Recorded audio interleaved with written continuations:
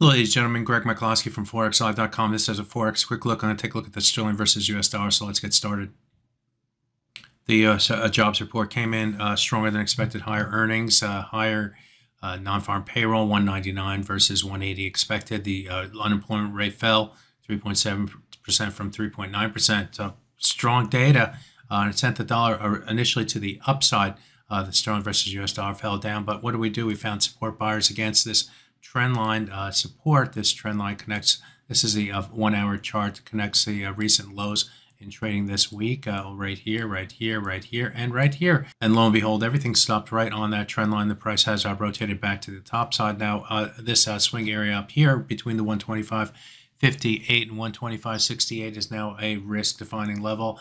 Stay below it is more bearish, move above it, and there's going to be some disappointed traders on the break to the downside today. We are back to testing the 38.2% retracement of the move up from this low right here, which is the November 10th low, to the high price, or the high November high right there. That level comes in at 125.24, and as you can see, we're trading right around that level right at the moment. So, what I like to see, as everyone knows, is when we do have a trend-like move like this, that we correct more than 38.2% retracement.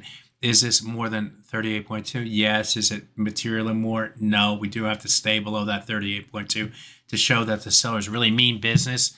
And what we did was instead find support buyers against this trend line and move back to the upside. So got to get below the 125.24 level and stay below that level. Then we have to get below these other levels on the downside, including the trend line. And then when that's done, we have two key daily moving averages. The 200-day moving average comes in at 124.84. The 100-day moving average comes in around 124. What is that? 55-ish. And then the 50% retracement of the same move higher from the November low to the November high comes in at 124.559.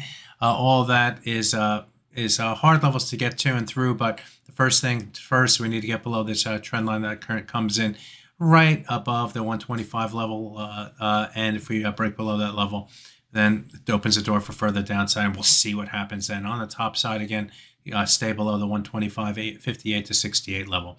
That's a quick look at the sterling versus US dollar after the US jobs report. My name is Greg McCloskey. Good fortune with your trading. Bye-bye now.